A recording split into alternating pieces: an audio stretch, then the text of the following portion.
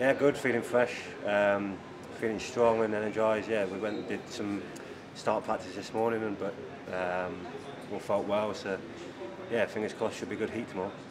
New light on it, it's great to be in a new sport, to get to this level as well, coming from tennis, but it's really good for me, and I feel like I'm really strong in this sport, so yeah, I've got good chances. Yeah, I'm just chilled, mate, yeah. Just get ready for Friday. Big day? Yeah. Lots going on as well, not just myself.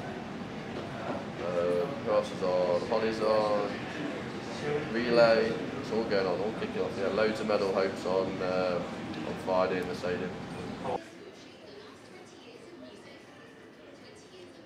Position to be in when you're racing. It really is. How do you mean?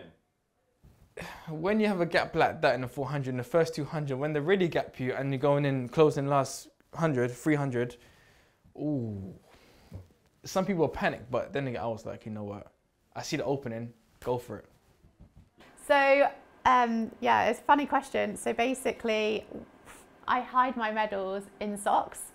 If you look back at my Rio medals, my London medals, I keep them in socks just, I guess, as a security and protection, really. We do receive medal cases, although I prefer to take them out of that and hide them into drawers, you know, when I'm at home. It's easy to carry around, but yeah, it's just a bit of an inside. Looking back at the Olympics, Tom Daley did a brilliant job at knitting. I saw that he knitted a little GB pouch for his medal.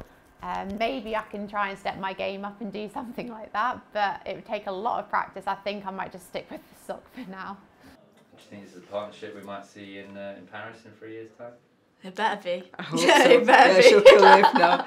No, I think the scary bit for me was when Megan first started, because I always train at the Northern General a lot, as well as the IS in Sheffield, but because I work as well, I train every evening and weekends. And she says, when I was in hospital, I used to look out the window and see you training in the hall every day. I'm thinking, you're making me feel really old now, Megan. That's true. But if it's inspired somebody to take up the sport, then, you know, I'm just really proud that she's come into the sport.